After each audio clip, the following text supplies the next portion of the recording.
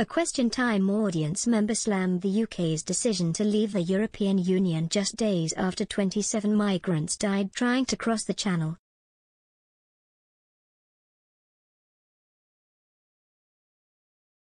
The BBC's current affairs debate show was in Cardiff on Thursday night, only a day after the country was shaken by the death of 27 people who drowned trying to reach UK shores.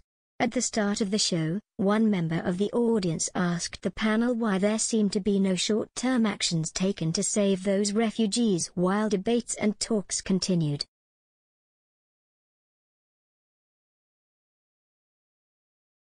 She said, "We've started a conversation saying we have lost 27 people, but the reality is we have lost hundreds if not thousands of people, and we have to bring this to the forefront of things."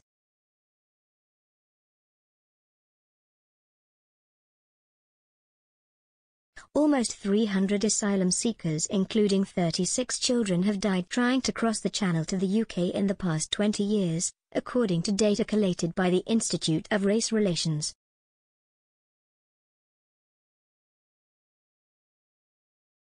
However, many more died on their journey from their home country to the one where they seek asylum.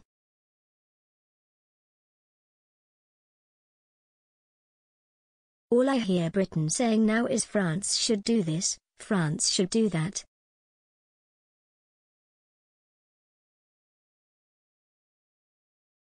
Why did we leave the EU for a start if we now need all these countries?"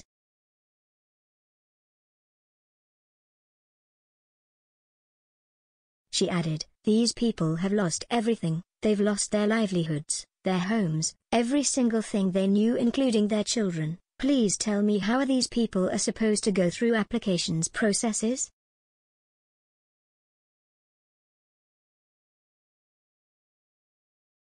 If we know they're human, why aren't we doing more, and what are we going to do?"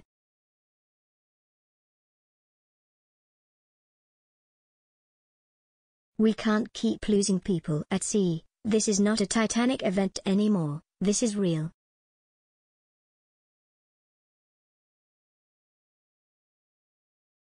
The woman received a round of applause from the audience and was also praised online.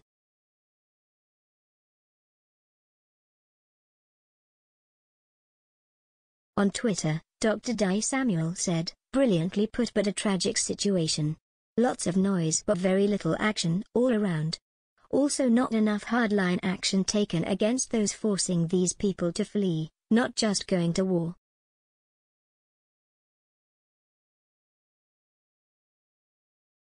Bremer in Spain tweeted, "Well said, channels need to be opened for people to apply for asylum. Priti Patel needs to get off her high horse and talk to UK's neighbours."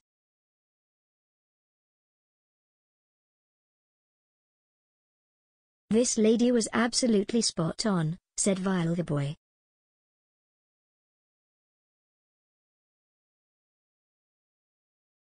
Labour MSL Ned Morgan answered the question by highlighting just how desperate those trying to cross the Channel are.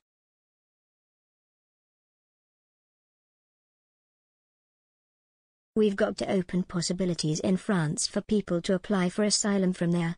The French have not said no to that yet, they refused joint operations on the beaches."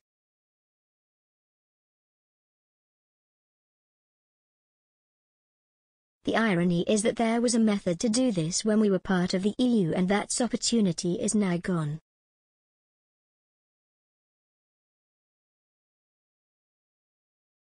The Welsh Health Minister then suggested Priti Patel was to blame for the 306% increase in the number of people coming across the Channel this year compared to 2020.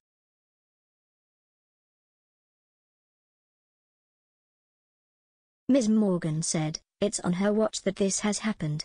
This is the person that had stirred up this anti-migrant rhetoric for years, and it's time it stopped."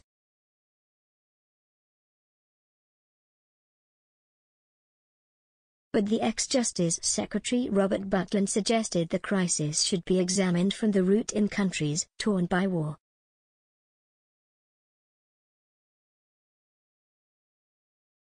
The Tory MP for South Swindon said the UK chose to help Syria as one of the biggest spenders in aid at the beginning of its crisis to make sure that people who had to leave Syria because of displacement were able to stay closer to that country of origin rather than making a very dangerous journey.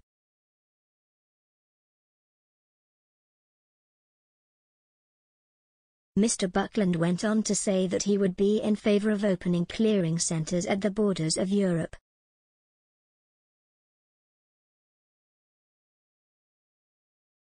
These could be similar to the one Italy created on the Lampedusa island.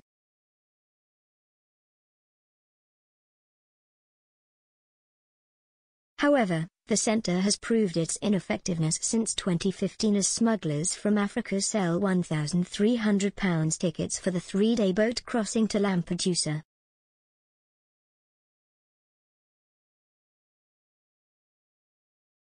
Italian intelligence reportedly estimates that 50 to 70,000 people may be on Libya's shores waiting to take a similar journey.